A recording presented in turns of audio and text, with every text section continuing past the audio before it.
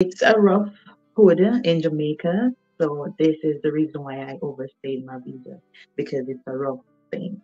When you are a single mom, have to be giving birth to the child, financially, emotionally, everything just like left on my shoulders. But I bring them and I never throw them away. Amen to that. Mhm. Uh, Being in the US, I tell myself I'm not interested in any relationship because these niggas does not want to be real. They just want to be coming, having sex, and that is it. And I don't want to be used. I don't want to be tossed around like a toy. So I choose not to have a relationship. I have this friend, Nafisa.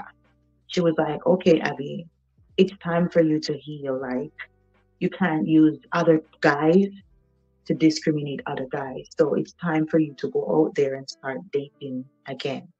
I said, no, because I am really scared. Because I know when I love really hard. And the thing is that they're always going to take me for granted because I'm a loving, kind person.